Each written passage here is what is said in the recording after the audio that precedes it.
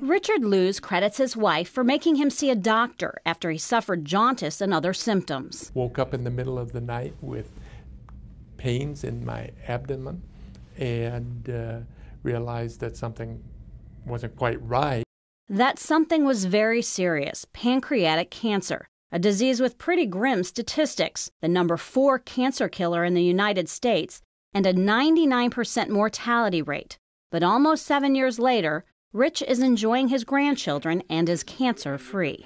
When you've been through something like I've been through, you can really put a lot of other things in perspective. Which is why surgeons like Dr. David Linehan of the Siteman Cancer Center at Barnes-Jewish Hospital and Washington University School of Medicine are working to improve outcomes for patients with pancreatic cancer.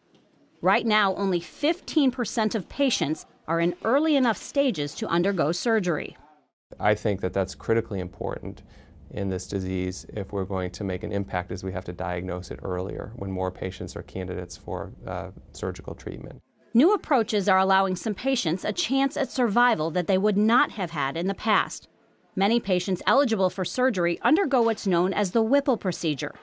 At Siteman Cancer Center, surgeons perform between 100 and 150 Whipple procedures each year. Then the aggressive battle against the deadly disease follows. A recent issue of the Annals of Surgery published the results of a clinical trial run by Linehan and his colleagues. A combination of surgery followed by radiation with immunotherapy as well as chemotherapy, and we saw an improvement in 3-year survival in patients that had undergone the Whipple procedure. Linehan is also involved in an innovative study that could help identify pancreatic cancer biomarkers in the blood.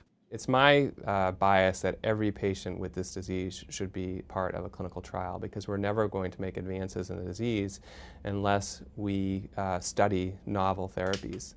And the way to do that is within the context of the clinical trial.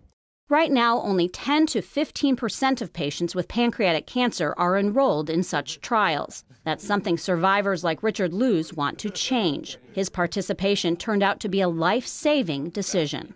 You really do take each day and appreciate each day you have. And your relationships with your family and your friends and your work, you just have a whole new perspective on life.